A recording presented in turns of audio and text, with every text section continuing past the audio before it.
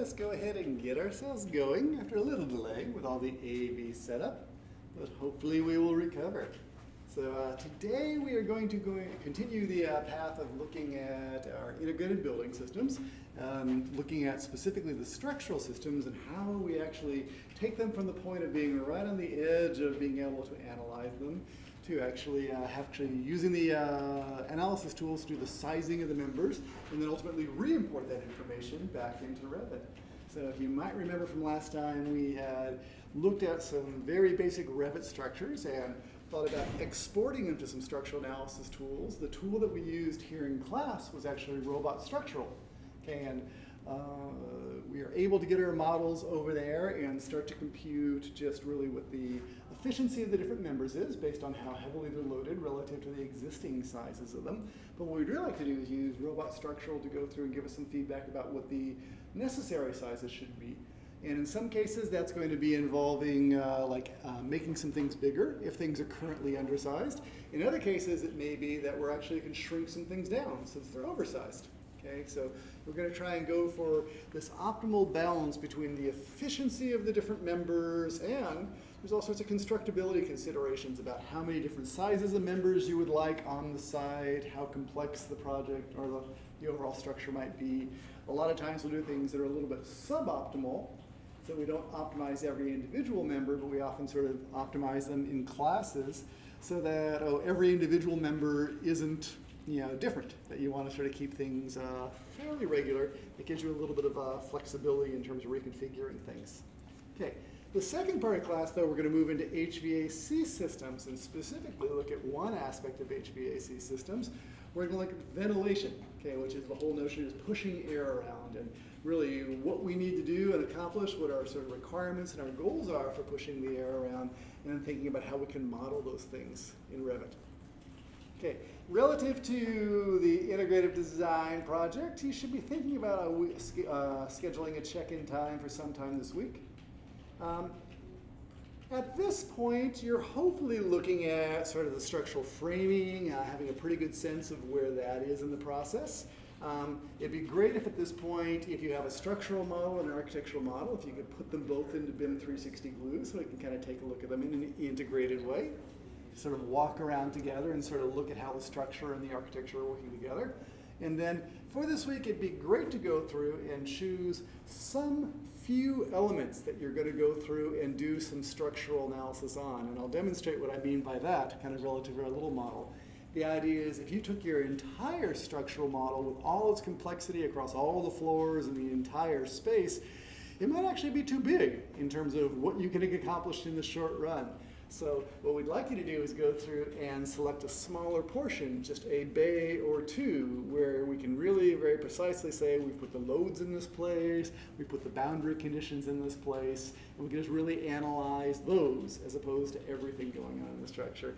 Just really to scope your work down, to make sure that it doesn't get to be too overwhelming for you. Because again, for most of your structures, and there's some really interesting and large structures kind of floating around in the class projects, it may just be beyond the scope of really what you want to accomplish to go through and do an analysis of everything. So I want you to have the feel, but not necessarily have to do it exhaustively. Okay. In terms of another little unit exercise, I don't think we've written one for this week, but we are going to put out something that basically has you kind of take your little unit structures that you put some structure into last time and just do some analysis on some of the members. So it'll be something like that, just kind of drawing out what we do today. Okay, so in terms of where we are overall, in structural analysis, we prepared an analytical model. We sort of worried about structural floors, walls, we put some boundary conditions and loads on them, and then we were going to go through and transfer it over to an analysis tool.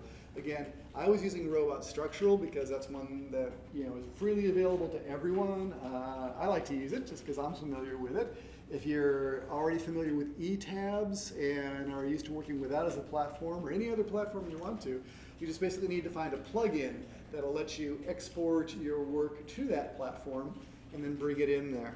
So if you're an eTabs person, again, the place to go just to get some initial guidance about that is if you go to BIMtopia, you will find some instructions. Let me see if I can find them there. Under Global AEC, you'll see sort of instructions on installing eTabs on your computer, which is a good starting point. And then you also need to install, there's something called the CSI X Revit connector, which does the extraction and transferring of the information over to eTabs. Okay. But to get ourselves going in terms of looking at the project we want to take on today, we're going to basically pull our little sample project out. We're going to pull it over to Robot Structural. I'm just going to go through the workflow of analyzing some different members and sizing them. And then what we want to do is basically bring the resized members back over to Revit. So you can actually sort of see how that actually reincorporates itself into the model. Later we'll talk about scope and how we sort of differentiate between the entire structure and just selecting a piece of the structure. Okay, so if you can, please join me over in Revit. And in Revit, what we'll do is I'll go back to, it's actually the example I originally put in there was under session 11. If you can open up the structural analysis examples and go to steel, you'll see here's this little simple frame. Let me go ahead and bring that up. We'll re-export it over to Robot Structural. And we know that when we export it over to Robot Structural on some of these machines, because they aren't the most updated, it may give you some messages about trying to reconfigure Revit. We found that the best thing to do on these machines is just to continue to hit the cancel. Okay, and eventually the structure will get itself back over there. But on your own machines, you should be able to kind of continue to say, okay, okay, okay, and let it update it so you don't get that every time. But here's the idea of my little model. I basically have this little kind of, one bay model, and I have both columns, I have boundary conditions, I have some beams around the outside edges, I have some beam systems, and finally I have this load. And I have a kind of simple load here. This is like just a live load right now of about, 50 pounds per square foot. Okay. Let me also go and put a dead load on here just so that we have a little bit more so you sort of see there's different loading cases. So again, come over to the Analyze tab. I'll say, let us go through and, oops, hang on, apply a load. I'll say a hosted area load. Hosted area load means that I need to have a structural floor or some element that can host it to grab it. It's a structural floor, so then I can go ahead and just choose the whole one, versus drawing the area load if I only want to do a sub-portion thereof. But I'll just do the hosted. Put it down. I think I did just put it there. I think there's two on top of each other right now. Let me say that there's going to be a dead load of, I'm going to call it minus 150 pounds. So, that's a little bit big looking.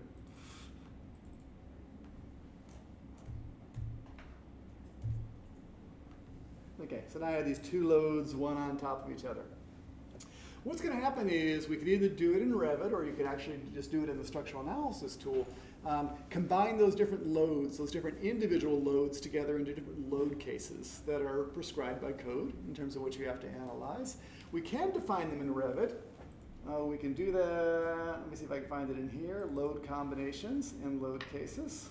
So I can define different loads and different formulas that kind of work together. Let me go to a load combination where I can go ahead and say, for example, I always have to remember this. What do you call, there's the combined case. Is it 1.6 times the dead load and 1 plus 1 times 2 times the live load, or the other way around? I'm always very bad about that. Yeah, 1.6 live. Okay, so I'm going to say, let's go ahead and give it 1. Actually, I think I have to do it down there. You put in there 1.6 times the live, was it? Yep. Okay, thank you. Plus 1.2 times the dead load. Got it. So what I've done is I basically edited the formula here. That's putting it up here. So that's a combination. And we can kind of classify it in terms of whether that's a serviceable or an ultimate state. Okay.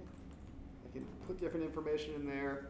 But this is really just building up different load cases if you want to keep track of them in Revit. The truth is you don't need to do this because what will typically happen in the structural analysis package, it'll already define the load cases that are necessary, you know, based on the different regions, the different code requirements.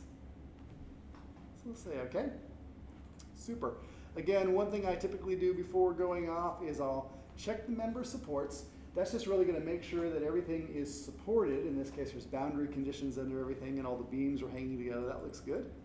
And also, I usually go through and analytical consistency checks. Just go ahead and see if there's anything about the analytical model that just seems to be inconsistent. Because if it's inconsistent as far as Revit's concerned, chances are it's going to be inconsistent as far as the structural analysis tool is concerned. But this little model is fairly straightforward. So let us go ahead and take it over to Robot Structural. So the way we do that is if you have the extension, okay, the Structural Analysis Toolkit for Revit installed, you should have a menu at the end of the Analyze tab that says Structural Analysis and gives you sort of links to various tools. If you don't have that, again, what you need to do is back over in our coursework site, you go to Software Installs, and you'll actually find the toolkit right here, Structural Analysis. So if you download that and install it on your individual machine, it'll put that kind of series up there in your toolbar. Okay, if you're coming at it more from the E-tab side, though, where that shows up is a little bit different. Under the add-ins, if you install that, where did it go? Is that what it is? Where is it? I want it to be under add-ins. That's just showing me the Navisworks. Let me think about this for just a second. Why is it not showing my ACSI? I want it to be there. I'm in 2016. I know I installed it. I just got to think about why it's not showing up right there. It's not under extensions. It's under add-ins. Yeah, there should be 2 more choices down there. We'll think about why that is in just a second. Okay, let us go back to Analyze. So if I want to send this over, what I'm going to do is choose under there, and please follow along with me, choose of the various choices here. I can do a reinforcement code check, or in this case, I'm going to do Robot Structural Analysis link. At which point it will ask me, do I want to send the model or update the model? In this case, I'm sending it. It's going to ask us, do I want to create an intermediate file or just open it directly? I'll say open it directly. And I get to sort of choose send options. In this case, the one that I'm going to choose is send the entire Revit project as opposed to only sending the current selection. But you'll see if instead I had selected a sub portion, I'll just choose a few things that aren't actually kind of a valid model, but it'll be a few things. And I say Analyze.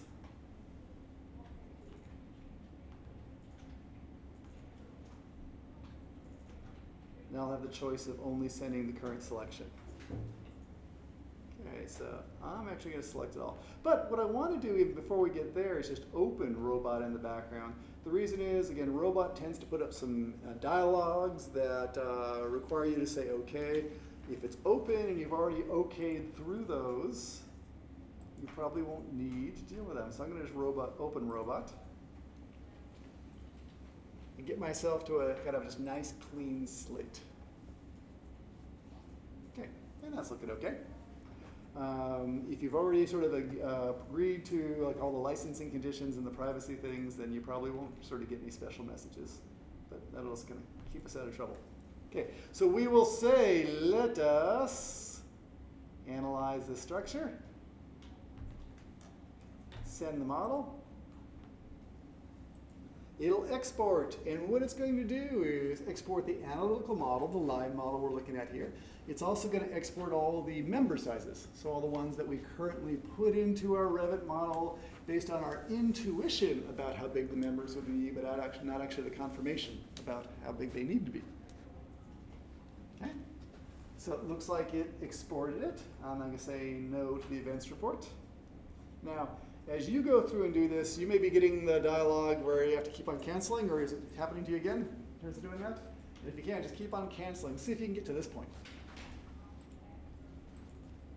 As you guys are getting there, let me just kind of point out that this model has the information that we had over in Revit, and that if I go through and, just turn on, for example, that's the boundary conditions, this is the structural elements themselves. Here's the loads. Now loads, you'll notice, is only showing nothing right now because it's showing all the different cases. But if I go through and choose a specific case, it'll show the live load or the dead load that's kind of associated with that case. The load values on there. Okay. So again, how I got those is just down here at the bottom of the viewing area. There's a couple of just widgets that sort of turn things on and off. But let's kind of see how you guys are doing just in terms of having that piece of it up. So, do we have models transferring across? Woo, we do. Okay, looking good. Excellent. You have this flat view. This flat view always bothers me because I have a hard time getting from the flat view back to the 2D view. Okay, looks like Gustavo's got his whole structure in there. He's looking good. It's definitely playing around with this little guy over here will eventually get you back to kind of the 3D, but usually what I do is I just re-export it again or something like that. Yeah. We're just going to learn how to control that. And as I just don't spend enough time in robot structurals to do that. Okay, Ms. Britt, you're looking good. It's exporting. Excellent. There's a big goodness. Spitting, taking its time. Interesting. Let's see what's going on. Did you open a robot structural in the background beforehand? No. Okay, it might be sort of waiting on us or something like that. How about this? Go ahead and open robot structural. Just see if it is, it's waiting right here. See if you can get to the start menu and you got to do it that way, or out on the desktop or something like that. How about under Autodesk? Do you have an Autodesk folder? Okay, let's see if we find robot structural. Revit. Autodesk. There it is, robot structural analysis up there. Let's choose that. Okay, say okay to all that. Now, you turn this, there it goes. It's a funny thing where it just sort of hangs and hangs. So what was happening to Brit was it was just hanging. Okay, looks like it's trying to come in. Excellent. Okay, beautiful. So we're looking pretty good. Okay, here's what we're going to do. At a high level where we started last time was we just said, let's go ahead and just use this thing as a calculator. So I go to the Analysis tab and I say, let's go ahead and prepare some results. So if you say prepare some results, what it's going to go, oh, not that. Hang on. I need to spend more time hanging around here. Let's try calculations. Calculations will basically say, given the existing geometry and the existing load cases, I'm going to go through and do some calculations for you. And what it has done is done some calculations. And right now it's showing me load case, live load 1, so case 2. I can do it for the dead load case. But really, in terms of what's going on here, what I can do now is I'm going to turn off the little finite elements, just because they make it a little clunkier to see things. I can choose a member, and if I go through and say, let's take a look at the properties of that member, you can sort of see, what its displacements are.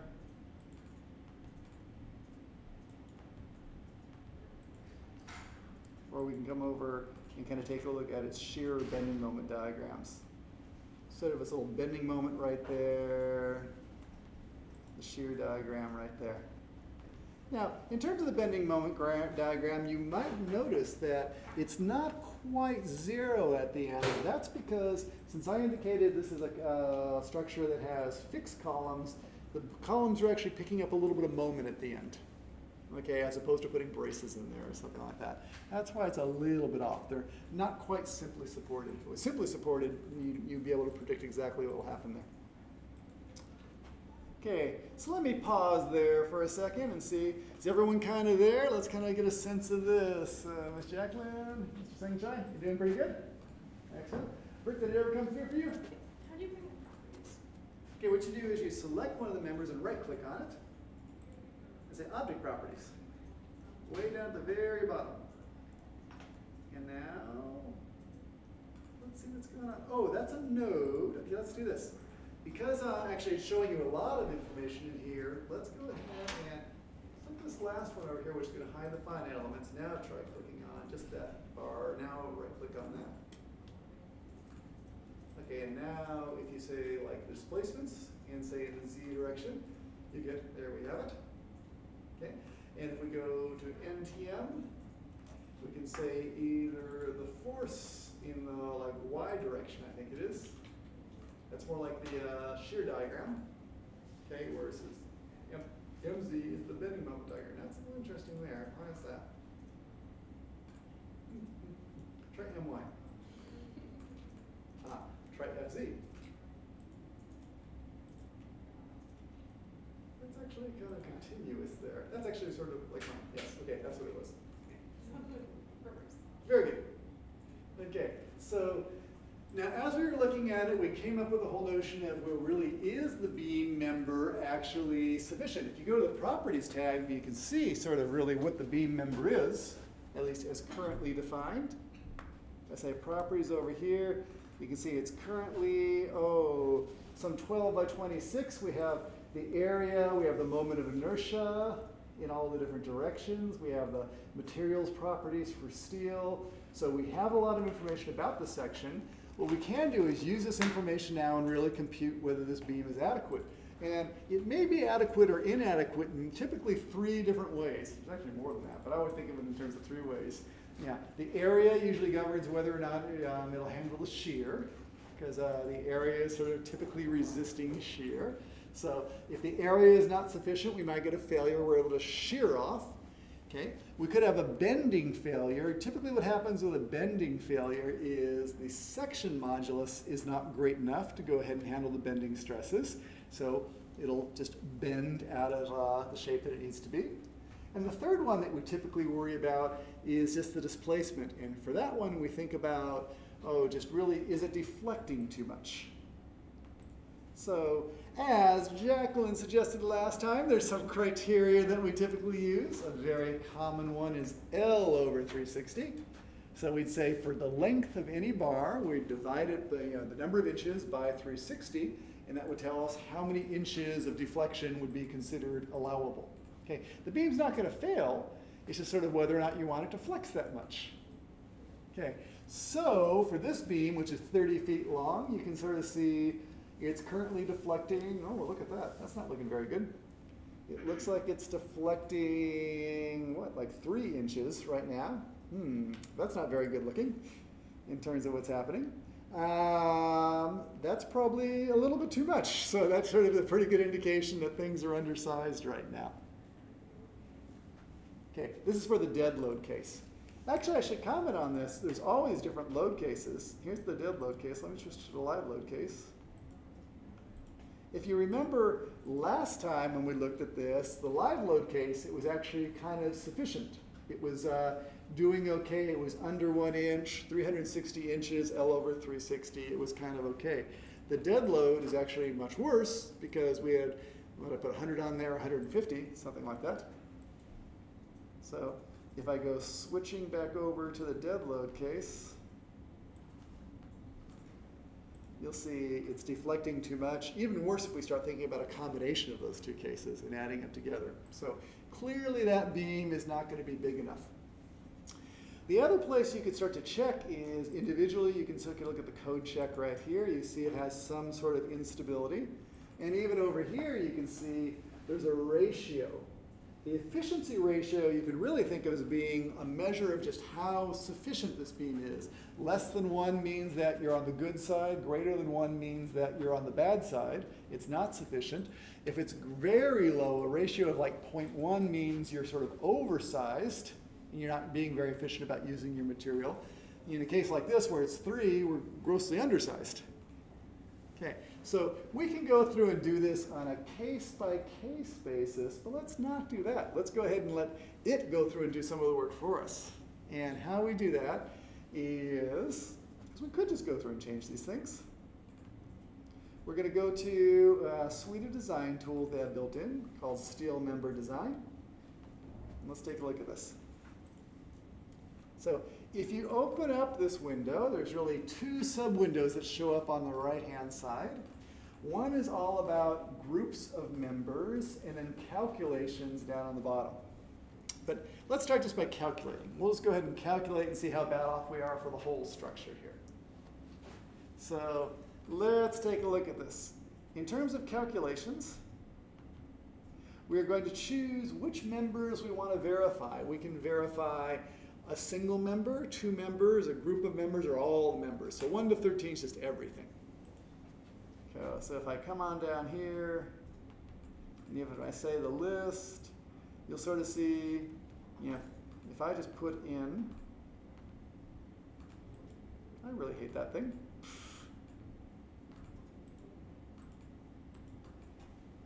Okay, Mr. Notification Center. Go away. Not there.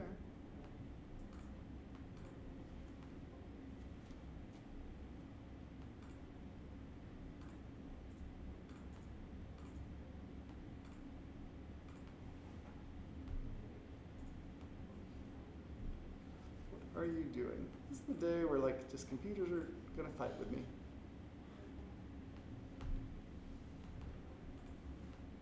I don't want that. I get the feeling there's probably something hanging off on the bottom of the screen that I have to say okay to or something like that.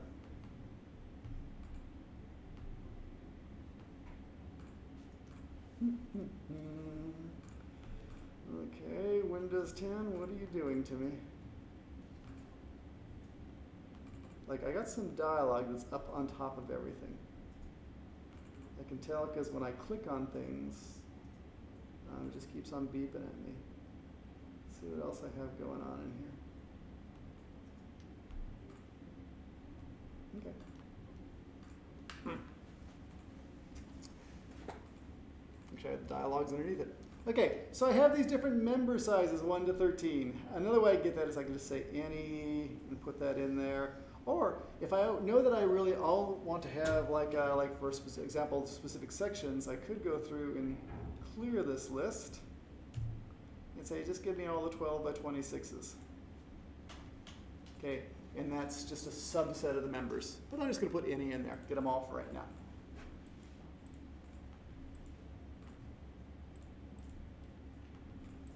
Okay. In terms of what we want to look at, we can choose really what kind of load cases we want to consider, whether we want to consider the ultimate limit cases or the serviceability limit cases, and which cases and loads we want to consider. Okay, so if we just sort of leave them all turned on and we say calculations, what it'll do is do some calculations for us. And let's take a look at what it actually computed. If I go to results, you'll see that currently, for this case, for case dead load 1, okay, it looks like the 12 by 26s are a little bit undersized right now, actually pretty undersized, 3.36. The other ones are kind of okay in the scheme of things. If I look at instead the live load case, you see the numbers are different. Actually, probably have to reanalyze that. What is it? It's the limiting case.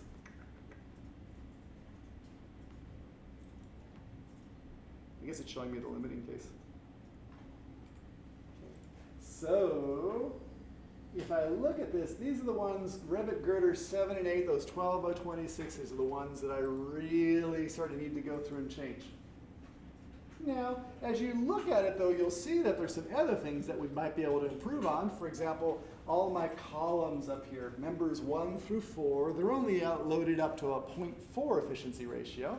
So I might be able to bring their sizes down a little bit and save some steel. Okay, oh, these 12 by 26s, girders 5 and 6, those are the ends. They're actually looking pretty good at 0.85. I probably wouldn't mess with them too much. Okay, the Revit joists in the middle. What's 9, 10, 11, 12, and 13. Looks like, well, 0.79, 0.67. There might be a little room for improvement in there. We'll go ahead and check it out. So here's how we approach this problem.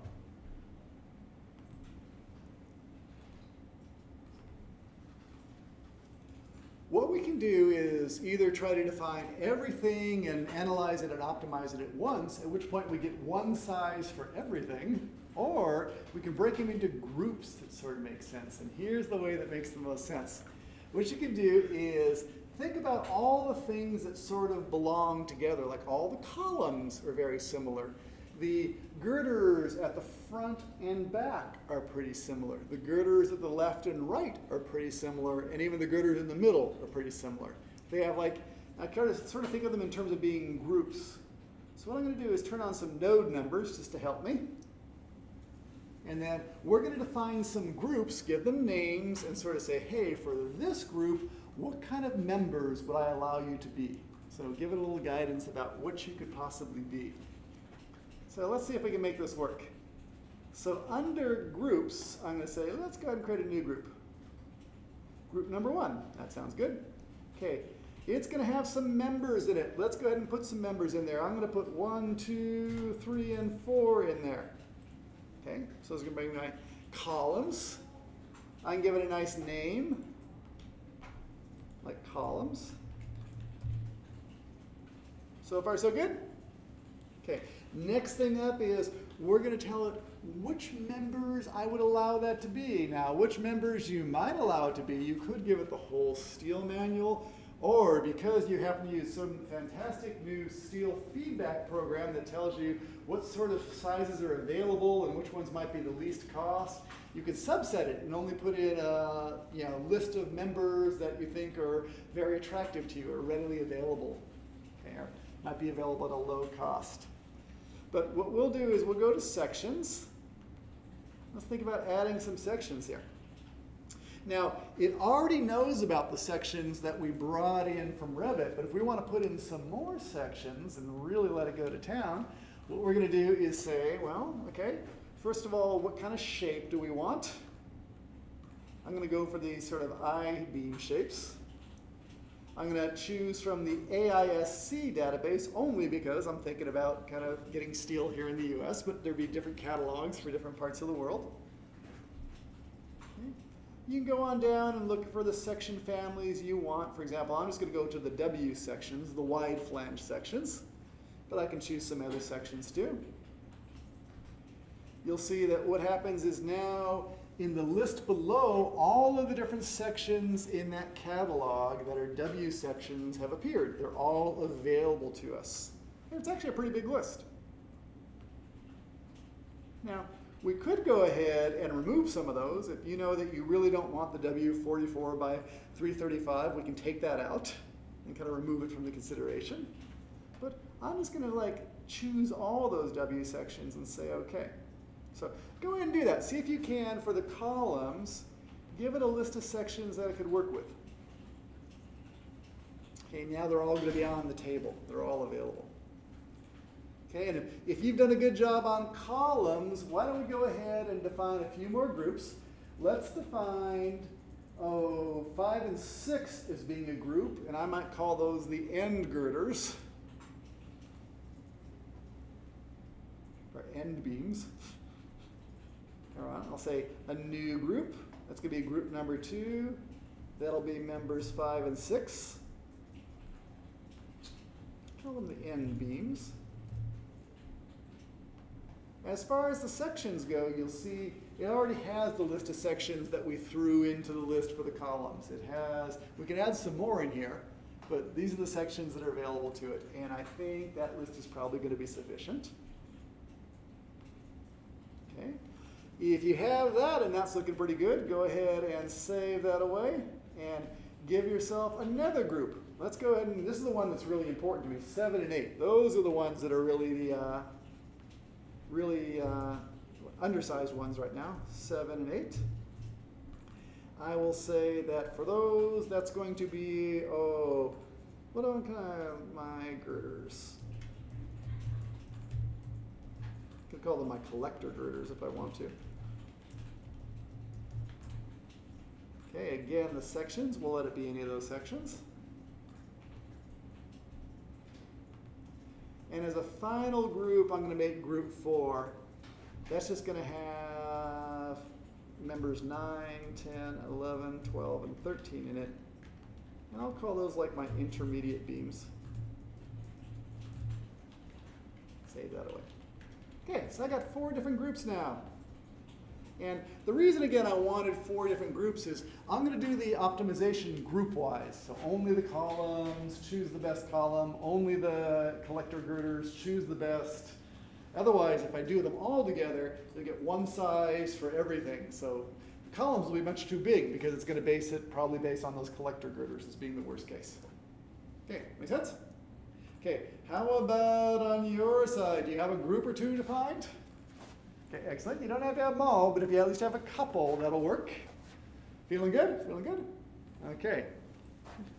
Let's go ahead. And what we will do is now say, as opposed to doing member verification, we're going to do a code group design. Okay? And you get to say which group you want to put in there. And we actually have 4 different groups that are already set up here. So if we just want to look at the columns first, let's try them. Put columns in there. Super. We can now go ahead and do some designing, choosing whether we want to do ultimate state or serviceability. We can also choose whether we would like to do some optimization. I'm going to turn that on, and let's think about some of the choices it gives you. We can optimize this based on trying to minimize the weight. We can optimize this by saying, well, there's a maximum section height or a minimum section height if you want to sort of limit the choices somehow. A maximum or minimum flange width or thickness, a minimum web thickness, calculations for the entire set of sections. Not sure what that one does. I'd have to go to help to find out.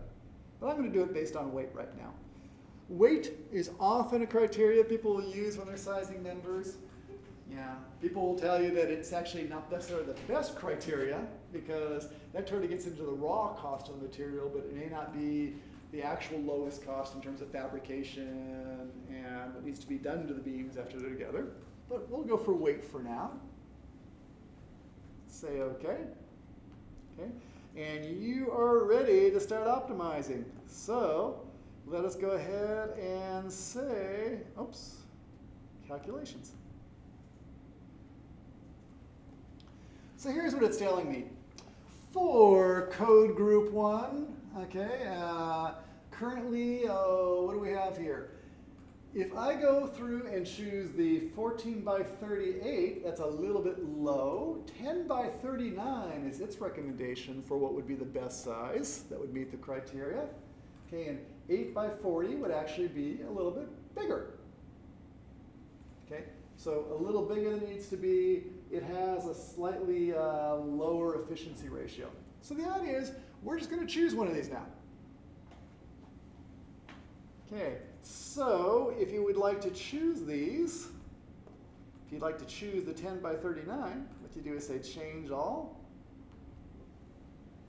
Okay. Here's what happens. Because you change the structural stiffness of the columns just ever so slightly, we actually need to go through and recalculate before we do the next member. So maybe a sensible way is to actually do the worst case first and then kind of cascade to the next one out there. But every time you change something, the structure stiffness changes just a little bit, so you have to kind of rerun the calculations. So I'm going to say yeah.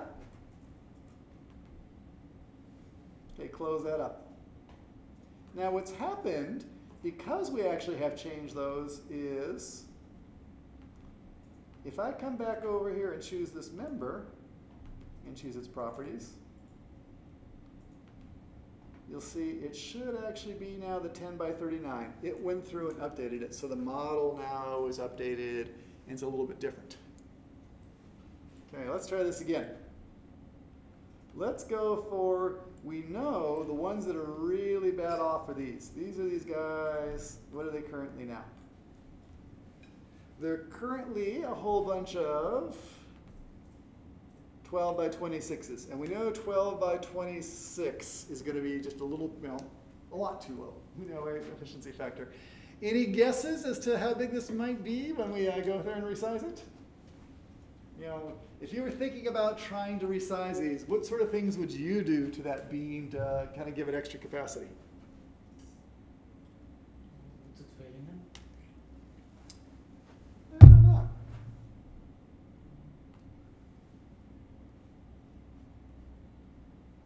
I know a little about its slenderness ratio. I don't know what the governing case is, but I don't actually know. I'd have to look into a little more information to kind of really figure out exactly how it's failing.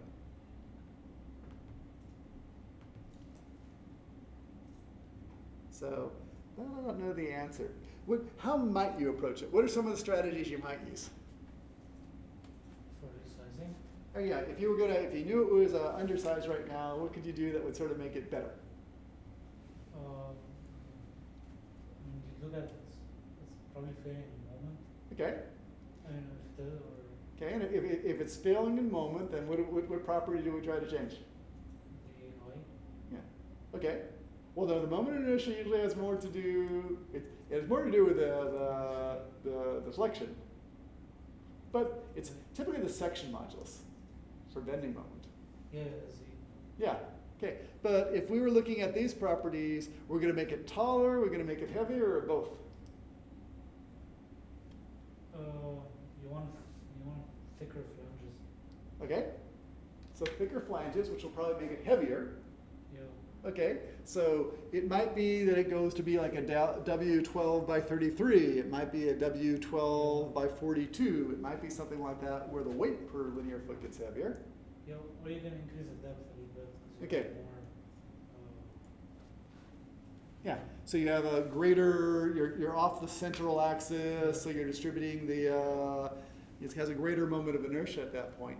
But there is a funny relationship, like either strategy, they're sort of related together. Like you can't make it too tall without making it get much thicker, or then you start having a problem with the slenderness ratio. There's this whole other thing, yeah, it kicks in a funny way. So we have a member size over here, 12 by 26. Let's go ahead and see what we come up with that. So if you want to look at those, we'll say, let's do the code group design, and we'll do the collector girders. Actually, let me clear that out so I could just get the collector girders.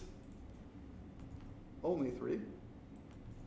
Okay, if I want to optimize this, again, oops, before I run it, I have to go through and do the calculations over here. I have to say analyze, calculations there, yada, yada, yada.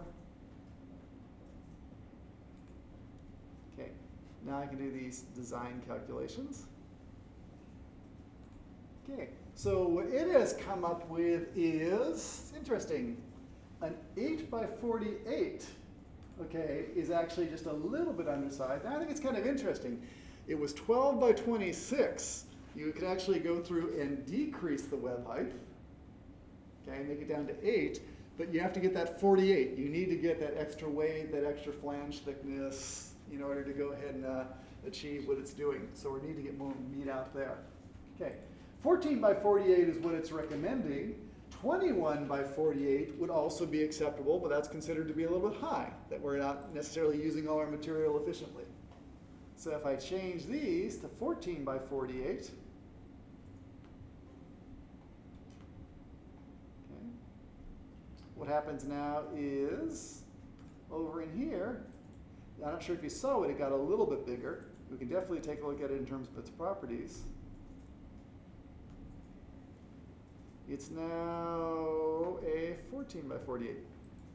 Now the impact of that is when we go back over to Revit, what used to be a 12-inch tall beam is now a 14-inch tall beam. So if we were sort of trying to position our ductwork or things relative to it, we have 2 more inches which are taken up by like this beam.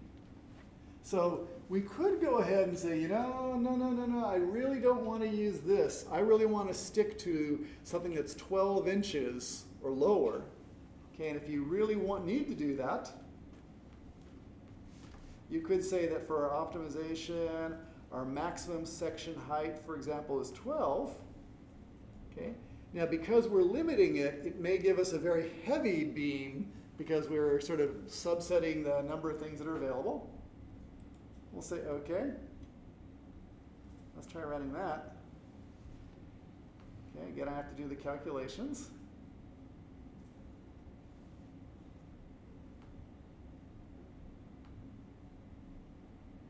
Analysis, calculations.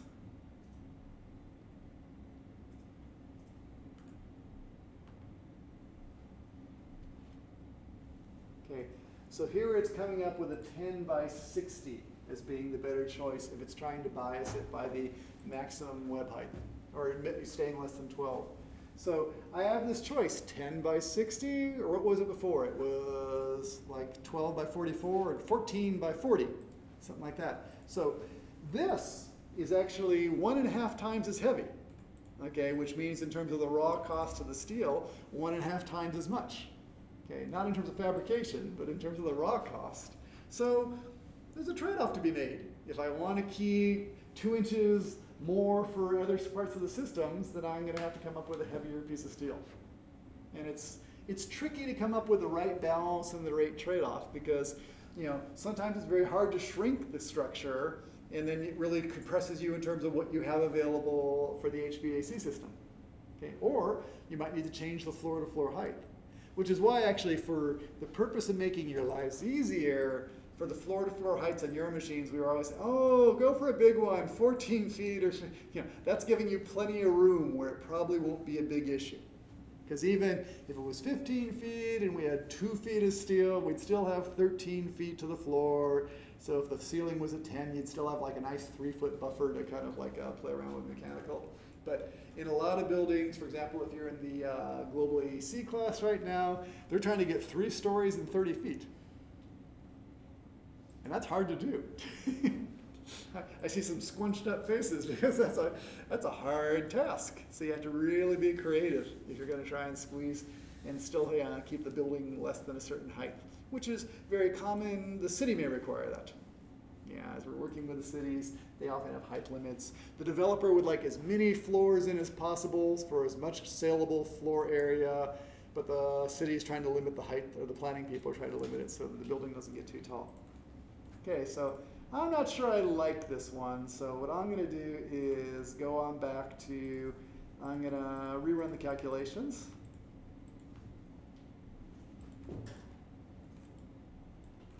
And I'll say, let's come back over here. For my optimization, I'll take out that maximum height. Let's rerun that again. Interesting, now 12 by 53. I'll think about why that is.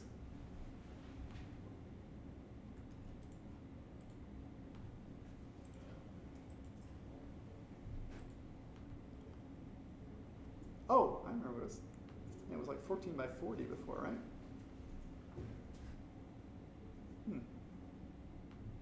Try it again. Results. Calculations.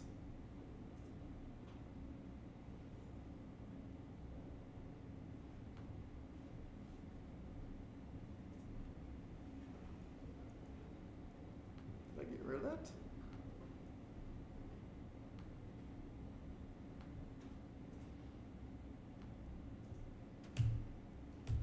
I don't think that should be on. Nope. Okay, it's liking that. I'm not sure why it's different this time. Must have something to do with the order of operations. I could go and choose that. No, it's a little over too. I'll just choose these. Okay, next up.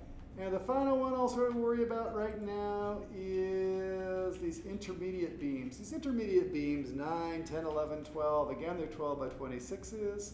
Let's see what we have to come up with for those. We'll say the intermediate beams are the object of our attention. Okay, let's do the calculations there.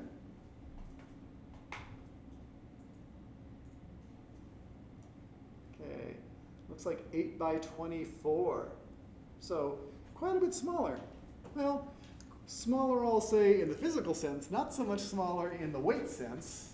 Okay, 12 by 26, 8 by 24. The weight's pretty similar, but if I can go ahead and make those a little bit flatter, I'm gaining 4 inches that might be useful for me when we're trying to place some other things. So again, I'll change all those. Super. So I now have my resized members. The idea is you're going to go through, resize some things, and hopefully you're not going to pull some things up. When you are all ready and done, and you have a structure that's feeling pretty good, do this. Go ahead and save it. It's been pretty bad. I haven't been saving it. So let me put that just on my desktop.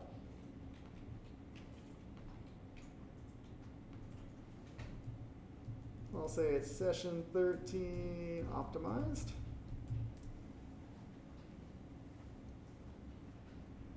That's a piece of it. Okay, but I am now ready to go through and pull that structure back. I always like to save just in case, computers crash. Perhaps you've noticed this.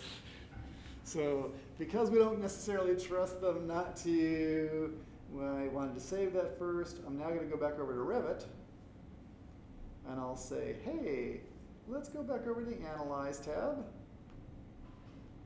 Robot Structural Analysis link. And now what I'm going to say is let's go through and update the model. Okay, when you say update the model, what it should do is go on out and grab the directly linked model over in Robot Structural, pull it on back in. So let's say OK. It knows that it was linked to that file. It's going through and trying to pull the model back. So as a workflow, this is actually not too awfully bad. Even in a structural engineering office, you might have someone who does the Revit modeling who's different from the person who actually does the structural modeling in a different package. And you want them both to be able to work in the packages that they're familiar with. Okay, I'll say no. That looks pretty good. But let me go ahead and take a look at it in 3D. So now, if I come over to this model, and we zoom on in, let's take a look. Those are now some 8x24s. Those are some 12x53s.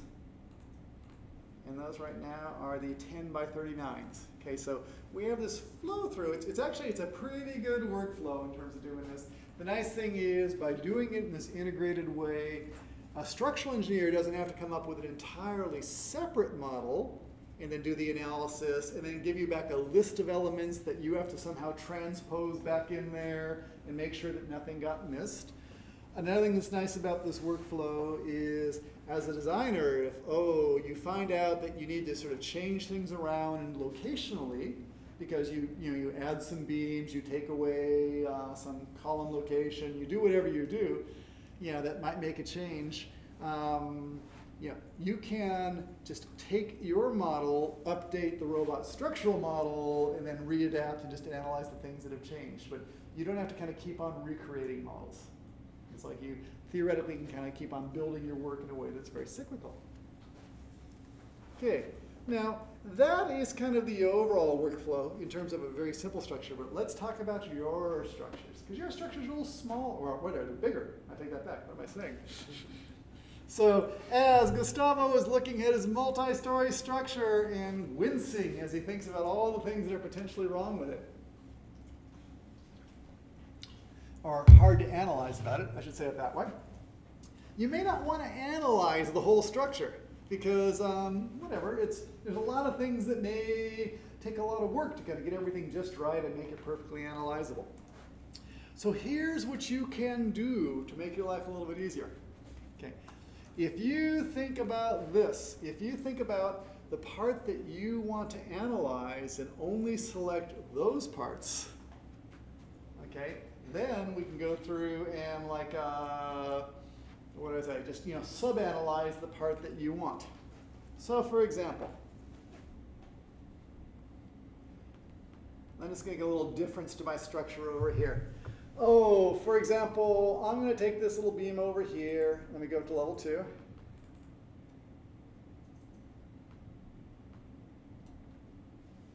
I'm going to pull it on out. There's some little cantilever hanging around out there now. Okay, super. I want to analyze that and just sort of think about how it's going to behave with the cantilever. But I don't necessarily want to analyze the whole structure. I just want to sort of analyze that little piece over there. Here's what you can do. you can go through and create for yourself a view that'll make it a little bit easier for you that only includes the things that you want to analyze. And let me show what I mean. I'm going to duplicate this view. I'm going to rename it and just call it elements to analyze. And the reason I'm doing this is it's going to be a whole lot easier for me to do this once as opposed to having to go through and reselect them every time. So in this view, what I can do is say that, you know, all these things over here, I'm just going to hide them. In fact, rotate it back up again. I'm going to hide that one. And I'm going to hide that one, because I don't really care about analyzing that one right now. Again, only grab the things that you want. So let me hide that one over here. Now, for the floor, since the floor is actually this big old hosting area, if I'm not going to support it on the other side, I can't really represent it that way. What I might need to do is just represent the floor as a hosted line load on top of the beam, or the equivalence of the floor as a hosted line load. So what I can do is let me go ahead and hide that floor, even these two loads.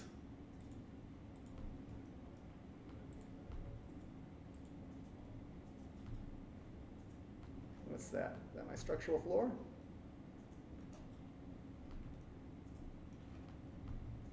That's the analytical floor. I got things coming out my ears. Okay, but what I want to do is get some frame, some part of your structure where we have structural elements, we have boundary conditions, and we have some loads on it. Okay, but go ahead and for the purpose of your structure, really think about just 2 or 3 beams. And if you want some guidance about which ones I think will be most interesting, there's always a worst case. You'll find something that has the worst cantilever. You'll have some big opening around an atrium where there's some very long span beams and you're sort of worried about the loads that are coming down. There's always something. So if you need any guidance, we can talk about it. Then, oh, to make this just sort of work so we have something, I'm going to go say analyze. And I'll put, in this case, a hosted line load to represent this. If I wanted like 100 pounds per square foot, and it was, 8 feet from the next, it would basically be 800 pounds per linear feet. So I'll say, let's come on over here. I'll make it minus 800.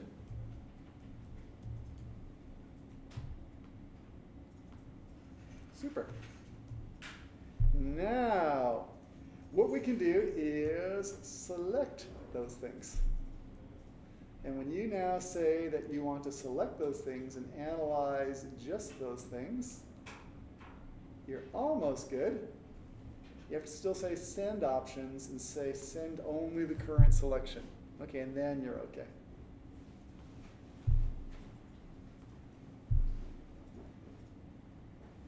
So we'll take those apart. It'll convert them. It'll send them over to robot. Say, nah, I don't need to see that report.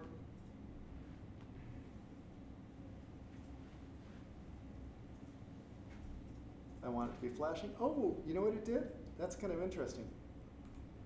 It put it in the middle of the existing one. That's because it knows it's the same structure. It's being smart on me. So it only changed that one thing. Darn that thing. Let's go ahead and I'll close this up.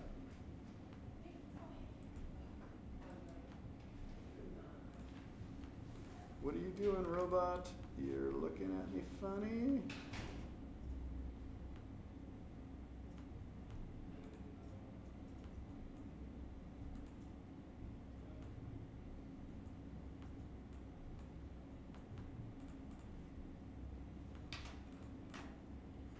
I want to go back to the main case.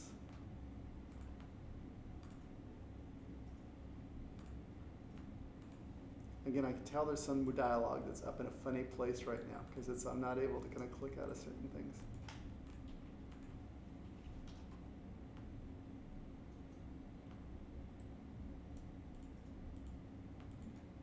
That's just different views.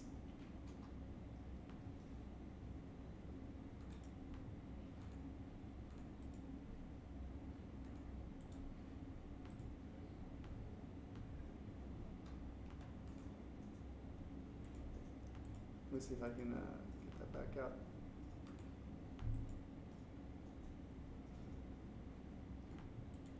What is it doing? You're here.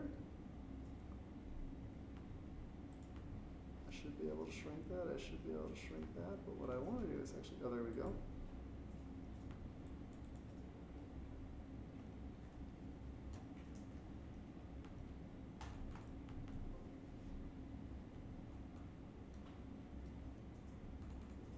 Let's try this again. Go back over to Revit. Send that on over. Again, only selecting the current items. Yeah, I'm selected, I do. Okay, good. I want to make sure. Send the model, only the current selection.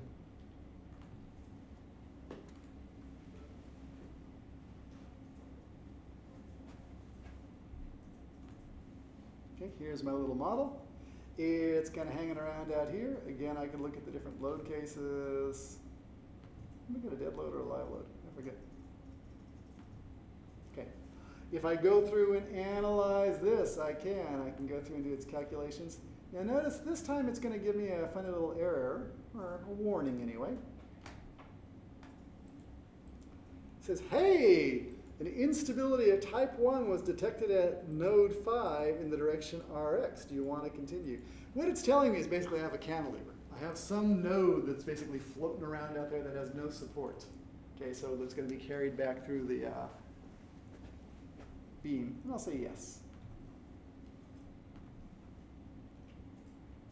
Okay, no worries. 2 warnings, but we'll live with that. Okay, so now if I go through and choose, that's just the loads. There's the numbers. You'll see that it has its own properties. Again, if I go through and look, for example, at the moments, okay, you'll see I have this kind of a little positive moment, or negative in this case, above the, like a column. Okay, and then it's sort of tapering off there. Or even if I look at the displacements here, you'll see that it's kind of interesting in terms of what happens here. It sort of dips on down. This is kind of a funny one. Can you tell what's actually going on here? This is actually a funny thing. Can you see where the low point is? It's kind of right around 20. Okay, the low point is actually right here in the center. Okay, so what's happening out here at the end? Can you tell relative to 0? It's actually picking up. Yeah, and this actually is this funny thing about continuous beams and why we like them. In a way, what's happening is the length versus the length of the cantilever means that it's actually sort of picking up over there instead. Actually, it's picking up there quite a bit right now, 0.2 inches or something like that. So again, we're still going to need some stiffness. We don't want that much of a deflection between, you know, negative 0.6 to positive 0.2. That's still about 0.8 inches. That's a lot of deflection. We still want something stiffer in there. But what's happening is we're getting a little pickup, as opposed to just kind of strictly like having it like a sag on down. Now, cantilevers often do deflect. Don't be afraid of that. They just do. For example, I was touring around at the site of the new hospital this summer, and they were talking about at the new Stanford Hospital, there's actually these huge cantilevers where the whole building sort of like cantilevers out. Let's see if I can find a picture of it for you.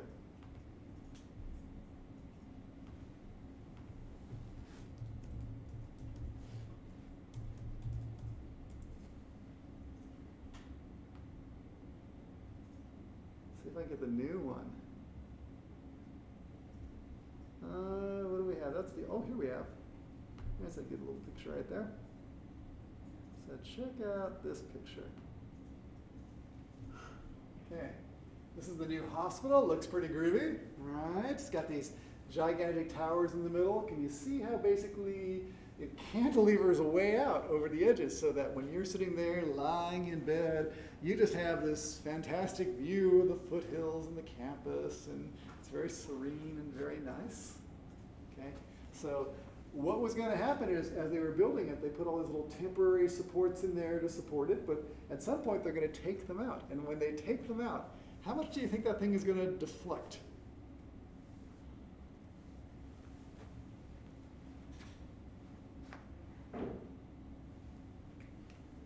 Any guesses? He's ready to formulate a guess. What do you think, Henry?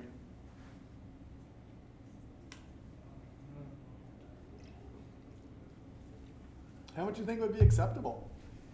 How far do you think it is out there? It's probably about the width of one patient room, maybe 20 feet, something like that. Maybe 30 feet, I don't know. So how much can it deflect?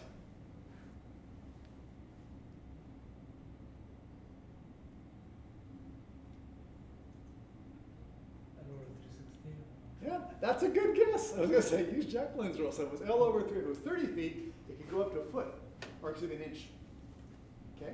And that's actually sort of what they're anticipating. When they move those columns out, this whole thing's going to go and just kind of like deflect down. But that's okay. You know, it's just sort of steel does that. Yeah. Yeah. Wood does that a lot. Concrete doesn't like to do that so much. Concrete's sometimes stiffer. But I don't know. There's like every material has its own properties. So if you do have big old deflections, the fact that you're gonna, or you have big old cantilevers, the fact that you're gonna have a deflection is nothing new.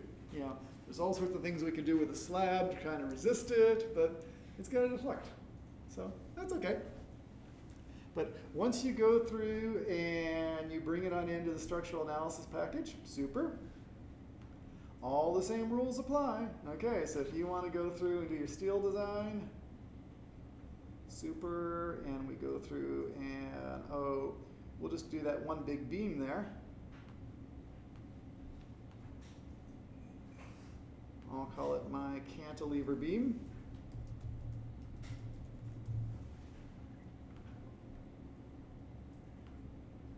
Okay, let me go through and put some nice sections in here so I can work with. All the W sections. Save that away. So if I come down here and I do my code group design with a cantilever beam,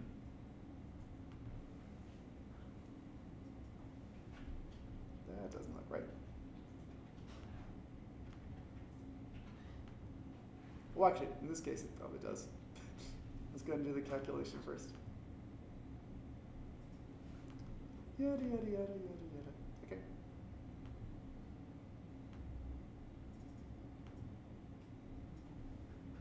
So, looks like it wants to be an 8 by 13. If I wanted to have even less deflection, what I could do is go ahead and choose a bigger size beam. And then it would just deflect less. Something like that. But that's kind of okay. In this case, it's not a really very big deflection. Yeah. If I was doing something much more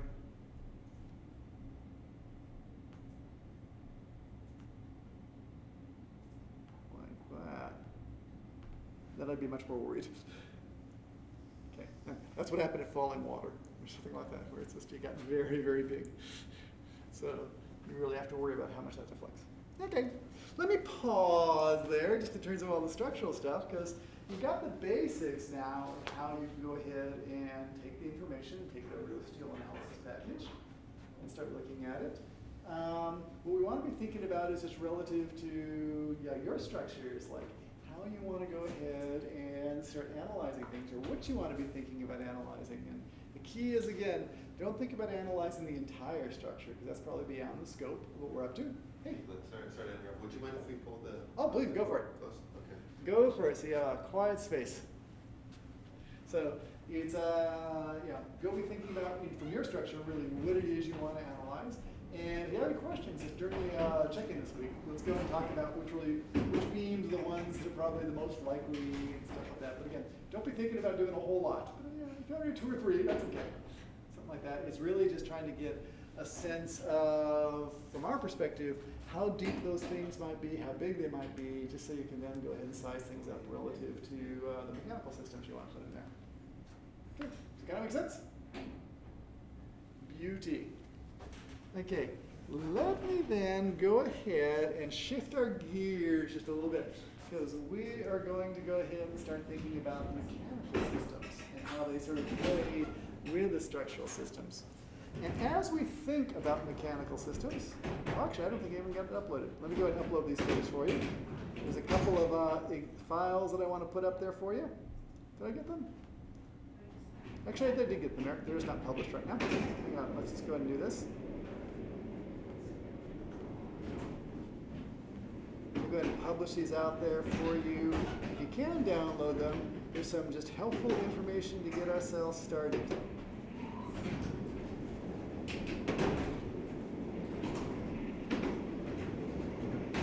Okay, so here's the deal. As we start thinking about the mechanical system and placing it in there relative to the structure, again, are always requirements that we're sort of trying to meet and trying to make sure that we're honoring. That'll help us govern just really the sizing of our design and how everything's laid out. So at a high level, when it comes time to think about your HVAC systems, there are some high-level goals we're trying to achieve, some different performance requirements, and let's kind of talk about them. Particularly today, we're going to talk about the ventilating part. That's the part where we're moving around a lot of air. We'll talk some more about heating and cooling, the other parts of it, just as we keep on going. But I want to start with just the issue of how air moves around and how you have to think about it. So, as you think about moving air, which is often one of the kind of first things we think about in terms of sizing these things, we have a couple of different basic things we have to know in terms of how the code treats this. If we want to sort of calculate how much air we have to be moving, we typically have to sort of look at the occupancy of the room. So based on every occupancy type, there's a certain number of people per square feet, and there's a certain level of how much air change we have to introduce per square foot and per person that we have to accommodate. So at some level, just based on all the occupancies of all the individual spaces, we'll compute how much air we need to be moving. Now, in terms of how much air we need to move, it's a little bit confusing because there's actually like 4 different things we try to accomplish with that air. So you get different numbers depending upon which of the things you're trying to accomplish, and you have to move as much air as is necessary to sort of accomplish the worst case of those things. Okay, so at a high level, the way we used to think about it, more kind of universally than any other way, was just a number of air changes. Let's talk about that. So for every type of room, there's this notion that we want to change the air a certain number of times per hour, and that's just so it's not stale or stagnant. And if you've ever been kind of in a locker room where the air is just really muggy and still and not moving, or even, I was recently in a bus on the way back from a race, and like the air just wasn't moving and everyone was in there sweating, and it was just like, you know, the windows are fogging up, and it's just not a pleasant experience. You know, so we all sort of know this notion of dead air. And if it's not fresh, if it's not kind of moving, we sort of get the sense that it just feels heavy. The humidity starts building up, the odor starts building up. It's just, yeah, the air is not good. So one thing we try to accomplish is just keep it moving in terms of air changes.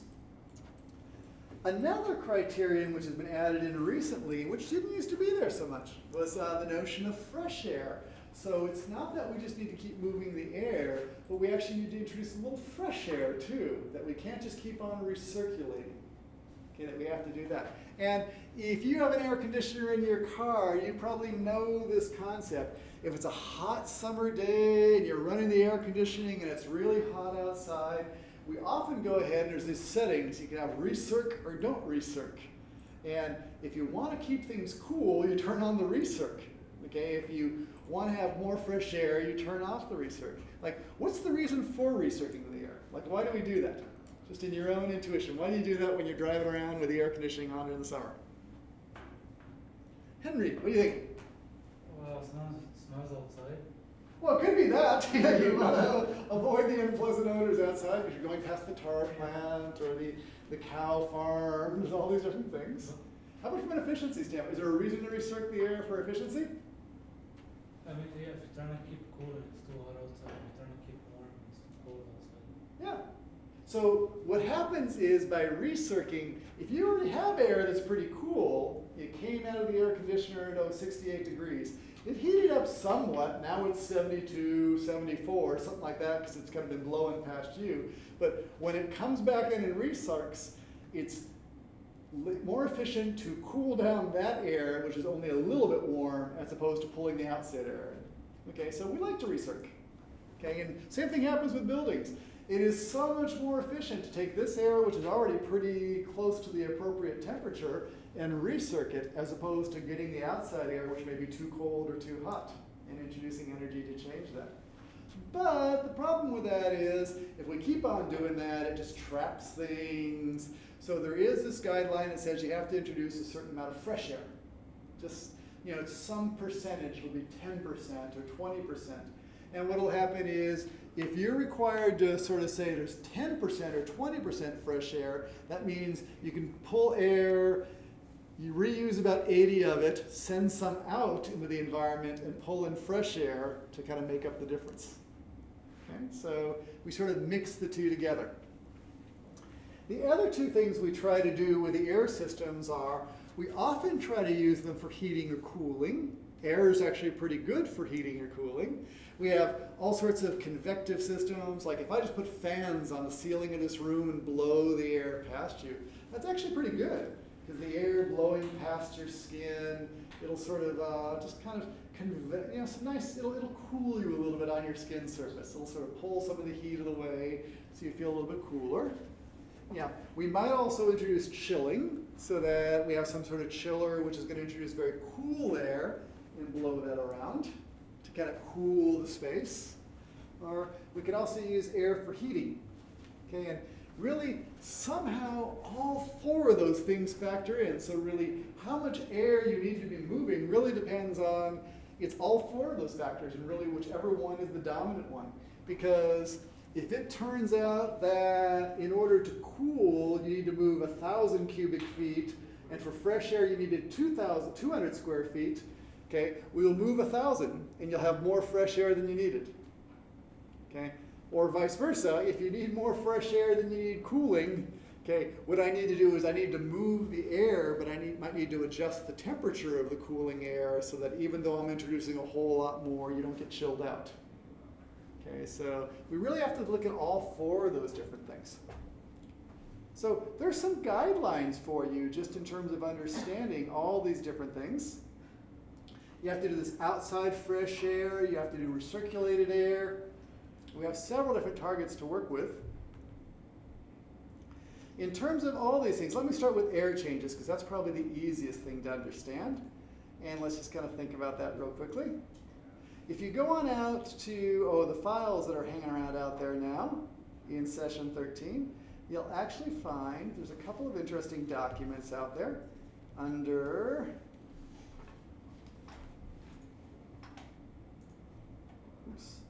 let me go to B, 13, HVAC requirements. You'll find something called minimum air changes per hour. What this doc is it's actually something that was on the web. It talks about the older way we used to do this, but let's kind of like walk through it. Basically, for any individual type of building, there's a certain number of air changes that are required per hour. So let's kind of play it out with this whole scenario. If, for example, we are in, let's go ahead and look at a school classroom. It's anywhere from 4 to 12. 12 would actually be an awful lot of air moving. 4 is the absolute minimum, but let's kind of think about what the range is. Let's say this room is, just for the purpose of being easy, let's say it's 50 by 20, okay, by 10. Okay, so if it was 50 by 20, okay, that'd be 1,000 kind of square feet. By 10 would be 10,000 cubic feet. Okay, so if I need to go ahead and change the air 4 times an hour, it'd be 10,000 cubic feet times 4 changes. It's 40,000 cubic feet per hour. So if anyone divides that now by 360, okay, you'll get sort of the number per minute, which is the way we typically do this. So if, let me actually do this, and say, where's my calculator? Okay, so 40,000 divided by 360, no, by 60, excuse me. Okay, that would basically be 666 cubic feet that needs to be moved every minute. Okay, now that seems like, well, what does that seem like? Each of these different terminals, we don't really have a lot of terminals in here. We have more down in like 184. Those little registers that are up in the ceiling, each of those is rated for a certain number of cubic feet, and a lot of them are rated for around 500 cubic feet. So if I needed to provide 666 cubic feet per minute, okay, and they were rated at 500 cubic feet, okay, I need 2 registers. Okay, so as you think about this, we're going to go ahead and put some registers in, just for getting the air changes in there. Let's say 2 at 500 for kind of introducing air in. Here's the deal. With air, if you go ahead and blow the air in, you also have to get rid of it too, because if you bring a lot of air in and push it into the room and you don't evacuate it, okay, you get this positive pressure building up. Okay, and it'll eventually leak out the windows or leak out under the door, or maybe blow out the windows or something like that. But you want to keep everything in balance. And in fact, if you've ever been in a building where it's really hard to open the doors, sometimes that's just that the pressure is out of balance, that the positive and the negative pressure is out of balance. So as you're trying to pull, you're trying to push, you're basically pushing against pressure. So we try to keep them very much in balance. So one guideline is going to be this. This is all about this minimum air changes per hour. Okay. Another one that we're going to look at, that's another way that we tend to look at it, is just the amount of fresh air. And there's its own table for looking at that. And let's see if I can find that for you here. Ash rate actually determines how many air changes, or how many cubic feet you need to bring in of fresh air. So let's say, for example, I needed 666 square cubic feet of fresh air for the standpoint of kind of air changes, or yeah, 666 cubic feet of air for changing the air. In terms of fresh air, it's a little bit different. There's sort of this whole notion of cubic feet per person, cubic feet per square feet. You end up having to add those two things together, and you get a rate that'll actually be a combination of the two. What I did was actually in Excel, put together a little calculator that sort of has both those things factored in there. So if, for example, if you're a lecture classroom, something like this, okay, and we have a certain number of cubic feet per person and a certain number of cubic feet per square feet, if you go through and add it all together, if I did have 1,000 square foot classroom, I'd need about 550 cubic feet. Okay, so now for air change, I know that I need 666. I know for fresh air, sort of air that didn't get recirculated, I need 550. So if I had 1,000 coming in, okay, I need to basically make sure that in the mix, 55% of it is non-recirculated air. So it's air that's coming in from the outside. And we sort of play this game of balancing those things. Okay, we're also going to figure out that what we need to do is, based on the heating and cooling in here, depending on where our heater and cooler are and how we're sort of introducing it, we might need to use air to convey that heat or convey that cool. And we'll kind of get to that. Okay, but let me just kind of real quickly give you a sense of what this looks like in Revit, so you can start thinking ahead. So if you're over in Revit, And let me go ahead and open. I put a lot of examples out there. Actually, let me see if I can make sure it's uncompressed.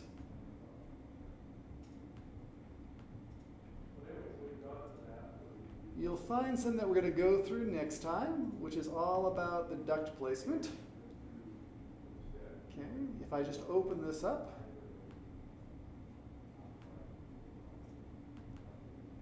And I'll sort of skip ahead a little bit, just to kind of give you an example of where we're going.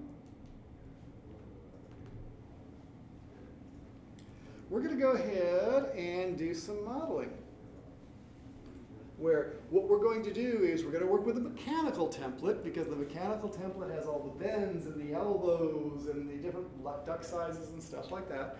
We're going to link in our architectural model,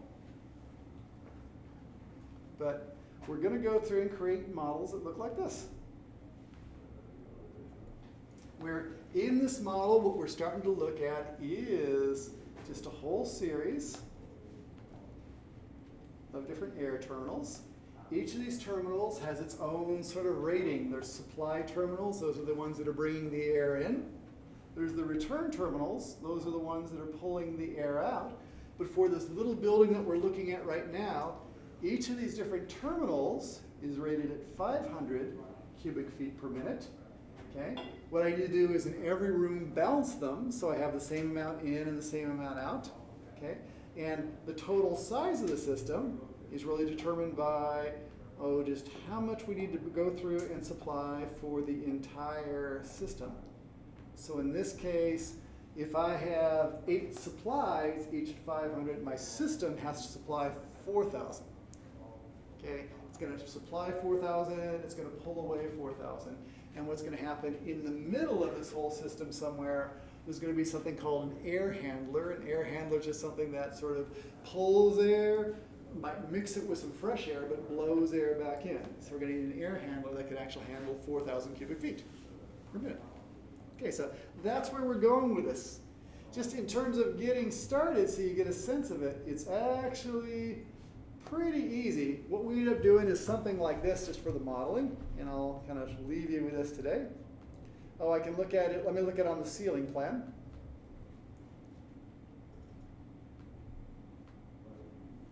You have a bunch of things that are sitting here in the ceiling. We have some supply and return terminals right now.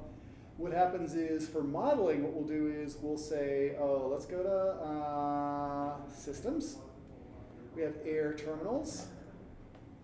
And we can choose either supply or return diffusers. There's ones that go in the ceiling, there's ones that go in the wall, there's ones that go in the floor. We have all these different strategies we can talk about, but I'll just use these ceiling mounted ones right now.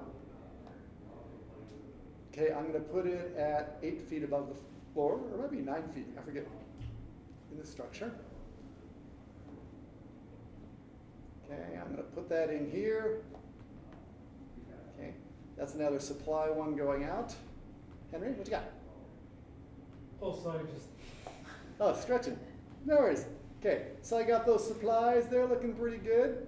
What I have is a piece of duct work over here, and when I want to connect that supply into the duct, what I do is I say, let's go ahead and take that supply, connect into, and then choose the duct.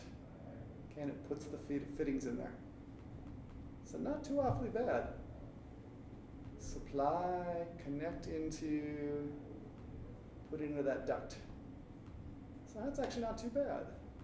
Okay, let me tell you where we get in trouble with this. It, for the most part, works very well. We're going to find out that we can compute spaces. The spaces actually allow us to sort of compute how many people are in them based on the occupancy. It'll help us figure out how much air we have to move. Revit's a very good calculator. It's very good doing all that. Where we really pull our hair out and have so much trouble here, it's just getting the geometry to work. Okay, because somehow the ductwork can't just bend itself infinitely. There's all sorts of rules about the radiuses and how far and how you have to line things up. So where you'll spend all your time hating this part of it within Revit is just it's just trying to get the geometry to line up in terms of making all those ducts work. So on the one hand, running ducts is very easy, but on the other hand, like even here, you'll see that this sort of thing is connecting in, okay, and it seems like it's doing okay because there's actually enough room.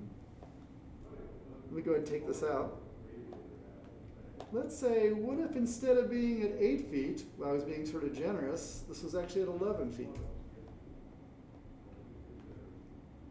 Okay, and now I say, let's go ahead and connect this into that duct. Okay, you get this little message that you'll learn to despise. It says no auto route solution was found. All that's telling you is that given what it knows how to connect things together and the parts that it has available, it can't figure out a way to make that connection. Okay, and that's all it really means. It just means it can't figure out how to make that connection. So it's up to you to figure out, do you need to move the height of things, or do you need to sort of try using a different type of connection to fit it in there? But we'll talk about all that. Yeah, Henry. So for the terminals, how do I know where to put them, how many, and do they need an in and out for every room, or? Yeah, so we'll actually do this together next time with an example. It's basically based on the spaces, okay, and the occupancy of each of the spaces. We'll figure out how many cubic feet we need from an air change standpoint, how many we need from a fresh air standpoint, and how much we need from a heating and cooling standpoint. Okay, and based on all three of those different things, we'll figure out, okay, super, what's the dominant one? Okay, and based on that, we'll put terminals in that number of terminals. Now, where you put them, whether you choose to put them on the ceiling or whether you want to put some on the floor and some on the ceiling, it really depends on your strategy, because everyone has different strategies. If you, in this room, for example, there's some returns which are in the back. You can kind of see them over there. That's where the air is being sucked out. Where the air is coming in here, there's actually a couple places. One is right here. Okay, there's just like a little bit of air coming in through this long kind of T-shaped thing. I can look at a duct, and there's one on the tail end there. There's a register on the end of that. But where most of the air is actually coming in here is, can you see through that ventilation? There's like this round kind of duct, almost like a dryer hose, and it connects into this big thing over here. That's a chilled beam. And what that chilled beam is doing is it's blowing air over some heating and cooling tubes. Okay, so the air is blowing past that. The air is coming through these big slots and kind of coming down. But before the air is finished, we sort of heat or cool it right at the tail end so that it has just the right temperature we need in this room. Okay? And that's kind of a very common strategy. So here we have 1, 2, 3, 4 kind of chill beams, and we have 1, 2 kind of just caps on the ends of the duct. They're right at the end of this thing. Okay, so sunshine, it's almost above your head, just a little bit behind you. Okay, so that's how we're getting there, but we'll find out there's all sorts of strategies. Here's some of the things to think about as you go ahead. If we go ahead and use air to move around heating and cooling, we have to move more air, typically, because to keep it hot or cold, we have to sort of use the air and push air to kind of make it kind of stays hot or cold. If you have a building where you start using a radiant system or something that uses water to sort of transfer the heat instead, you often get by with less air, because then the air is predominantly for ventilation. It's not necessarily for heating or cooling the space. So there's all sorts of little tricks to this. We'll go through a lot of examples of that. Other sort of strategies you have to sort of think about. For example, if here we have chilled beams, we have heat happening right here in the room, which allows this room to be a different temperature than that room, which allows that room to be a different temperature than this room. Okay? If we didn't do that and we just had a big air handler somewhere else, okay, we would have to generate enough heat and push that hot air to the end points to make sure that it's still hot enough to sort of achieve the heat that we need in this room. But that is typically not a very efficient system, because pushing a lot of air isn't a very effective way, and then we still have the problem that although we're pushing all that heat, next door forest doesn't need that much heat, versus what we need in here, therefore we're overheating. Although, if you think about it in your home, this is an interesting thing, because we have people from all over the world. Brittany, in your home, how is heating handled? Do you know? I think we move a lot. It's probably what this house has. I think it's forced air. Yeah. In most homes, just for simplicity, in the US, we often do forced air heating and cooling. And it's not necessarily the best system. The house before that had radiant, like. Oh, very good. In the baseboard floors? floorings. Oh, okay, very good. That's more common in cold weather climates. Okay. Often we'll do forced air, maybe radiators. Okay, either radiant baseboards or something like that. How about, like Sunshine, when you're home, how is your house heated or cooled?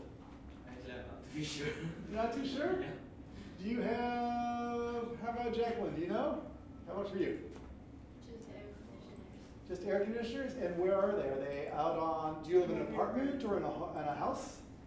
Apartment. Yeah? Every room and, yeah. Okay, and what happens in every room? Do you have like one of these boxes which is sort of up high on the wall? Okay, that's typically called a split system. In a split system, there's a fan within there, and there's cooling that happens right there. There's actually a condenser somewhere else. But that's an example of, as opposed to kind of pushing a lot of air from a central location. Yeah, you do it every individual. Yeah. Yeah, in every room. And typically it's all split. Only in offices in Hong Kong it will be centralized. Yeah. Otherwise, it's room by room. Yeah, that's very common. And so even as we go through, you're going to find all these sort of cultural assumptions and different sort of climate assumptions. Yeah, very often, like in a lot of Southeast Asia, it'll be more like these little split systems and stuff like that. Is it because it's pretty hot, or is it just culturalized? It's common to It's a very efficient system. Yeah, so and it partly has to do with the type of construction. If you have a lot of concrete construction, it's very easy to sort of set them up after the concrete shell and kind of get very individualized control room by room. So, okay, we'll talk about all those different types of systems, but that's where we're going next. So, if you can, please, go ahead and we'll put some times for checking in this week. Get yourself checking in with us. We'll talk about where you are. We can even start thinking ahead to what your HVAC system will start looking like. But, I don't know, this is where we're heading right now, so get ready to sort of like turn the corner in terms of really starting to think now about we'll do heating and ventilating and air conditioning. We'll also do plumbing systems and a little bit of electrical. So all those things that go inside of your structural system. Cool. Okay, let us adjourn for today.